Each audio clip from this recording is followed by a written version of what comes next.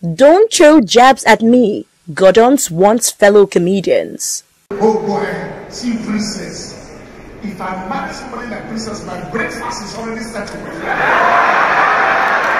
All your body will enter heaven, but your breast will go fire. Gordon's needs little or no introduction in the comedy industry, having performed in some of the biggest entertainment shows in Nigeria. We got Gordon's for an interview recently at HipTv studio, and he shared with us what he has in store for his fans this year, including his comedy show, which will be taking place later this year. He's going to go through the whole of the Niger Delta area later on, maybe from next year.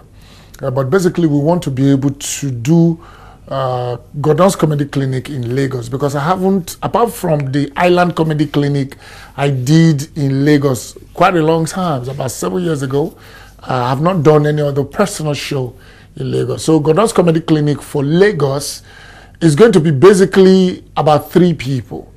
It's just going to be the Gordon's Comedy Clinic, the good, the bad, and the ugly. Just 3 of us on stage.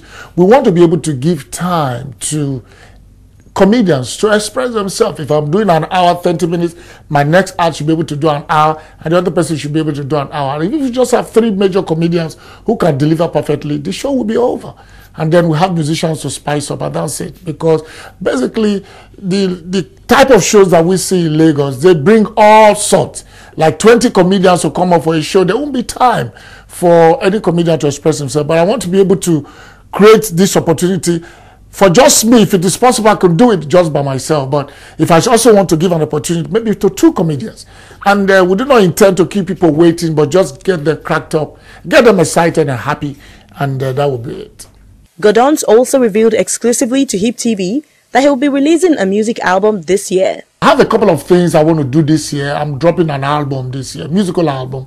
For some of you may not know, I started off as a musician before comedy took a better part of me. And yeah, I will be doing a musical album this year. This is not to say that I want to go into music fully, but I just want to express that aspect of my life. Yeah, and then I'm doing a comedy concert this year, first of its kind, that is called the Gordon's Kingdom Comedy All Stars. Basically, it's going to be a church-like comedy event. It's just going to be basically for families and for church and those who want to be church people. So you expect the jokes to be a little bit clean. You expect the joke to be decent and to be centered around any religion of the world. Yeah, that's what I intend to do. And then, of course, I'll be doing my own comedy clinic for the first time in Lagos this year. He further revealed that he would also be embarking on a European tour. Well, I've not done a tour for a long time, apart from the one I did in 2008, when I did the European tour. I went to 9 countries in Europe. And it was remarkable for me because that was my beginning of meeting the international, our brothers in the diaspora. From then, I've been getting a lot of appointments and calls to be able to come and do a show around Europe, around America, Canada, and other continent of the world. But because I'm someone who's also committed to the job that I do here back home, and I actually felt, I didn't go because I felt the time has not come. But for this year, I want to be able to do a tour. Basically, maybe do the Yankee tour, you know, because I hate leaving this country for a long time. Because once you leave this country for too long, they might take your place.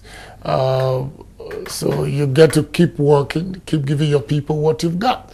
So I hate leaving this country. I hardly would travel out of this country and stay 2 weeks. What am I doing there? So I just want to do maybe a Yankee tour, do a Canadian tour, and of course I want to visit Australia this year and do a little bit of Malaysia, because I've had to turn down Malaysia invite almost 10 times, and I think it's not proper because my fans over there also want to see me. So I want to give them an opportunity this year to be able to do Malaysia tour.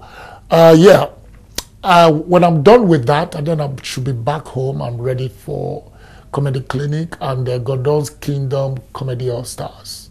Last year at AY Live in Port Harcourt, Gordon's and fellow comedian Helen Paul got involved in the war of words on stage. Their performance was so good that people assumed it was real. Thereafter, both of them denied having any personal grudge against each other. However, here is what Godon's now has to say to fellow comedians concerning throwing jabs at him. I can't be serious. I was doing my act, man. I can't be serious. That was a healthy fight. We do it in comedy. You hit me, I hit you. Nobody goes home with stress. You understand? Princess once hit me, and I would not spare you. You say one thing to me, I say two, and everybody will be settled properly. And so Princess won't hit me in a co-hotel. Same way why show, I jabbed from every corner because it's our game. I've seen a lot of celebrities hit on me before while on stage, and I will not spare anybody, not even my father. You say something to me on stage, and I'm with the microphone, expect something.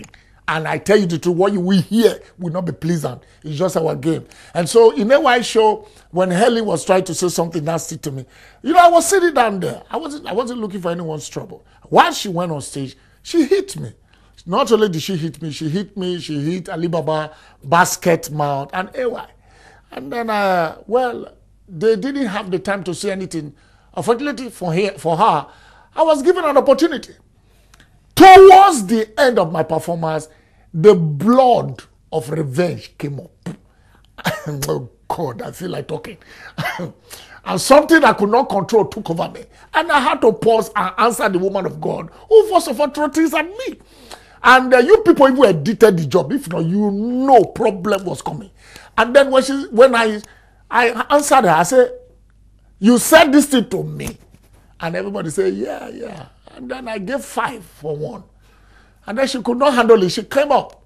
I gave me like 3. And then I knew today, if we don't die, we are not dying again. I have to replace with 15 so that my anger will come down properly.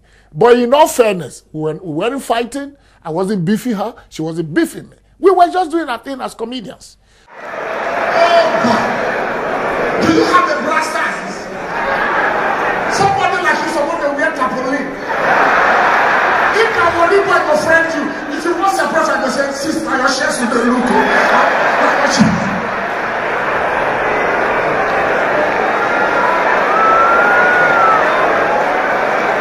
No further trouble next time.